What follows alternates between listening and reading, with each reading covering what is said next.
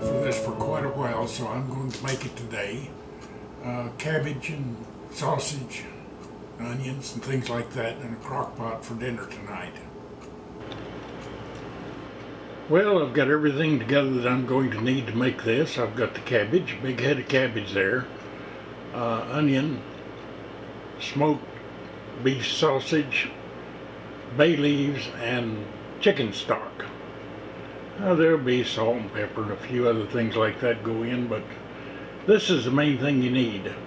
And by the way, cabbage was 49 cents a pound, and it's the cheapest thing in the world you can buy, and it makes a heck of a good meal. This will be a southern style. I don't know if there's a northern style or what, but this is going to be a Texas cabbage. Well, I've got the onions and the sausage in the crock pot getting started on it, and next will come the cabbage, and I'm going to put some peas and carrots in there, and I don't know yet what all I'll put in it, but I guarantee it'll be good. Well, I've got enough cut cabbage to fill the crock pot full, and now all it needs is the salt and pepper.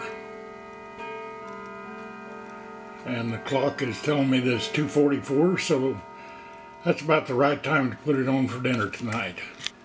Okay, I got the black pepper and garlic on there.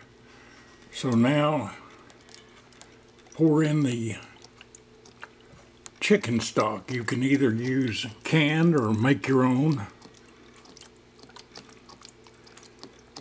And want to put in enough to where it just starts coming up there to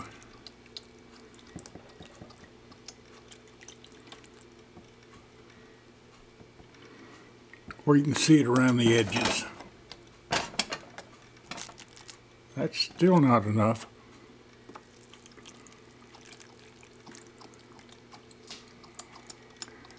There it is. Well, there's not enough left to keep, so let's call it one box of